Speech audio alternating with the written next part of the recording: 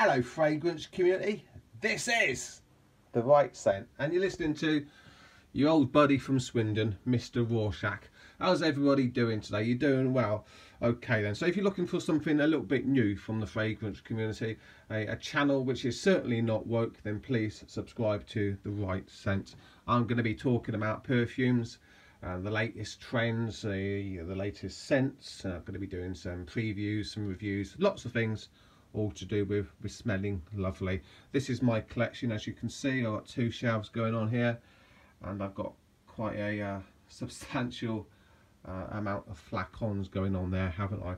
Some of my favourite scents, and if I could just pick out a random top 5.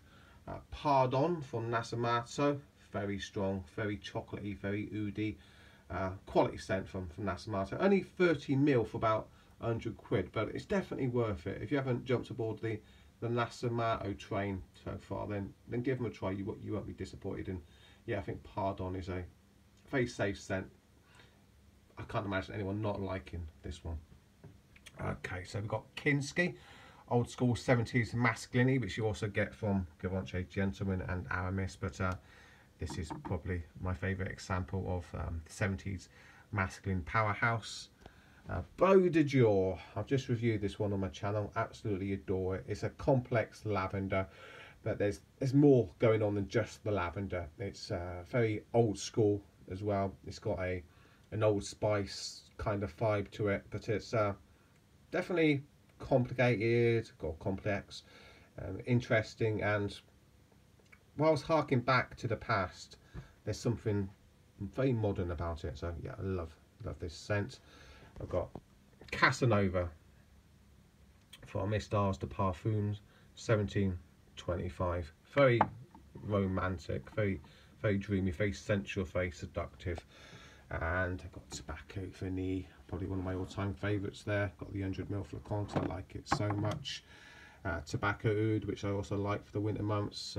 Pure Malt, very underrated scent, very boozy, very nice from Mr. Mugler. And we've got this one here that not a lot of people will be aware of. It's called Citron Bubbly. It's by Le Jardin Retro V. You can get it online. It's a French perfume. What does it smell like? Well, it's a fizzy, effervescent sherbet lemon. Absolutely deliciously adorable. Perfect for the spring and summer months. So that's just a quick taster of some of the perfumes in my collection, which is always expanding. I miss Tobacco Reserve, like that one as well. So yeah, it's difficult for me to pick a top 5 because there's so much stuff here that I like. Fathom 5. Cool water on steroids. Oops.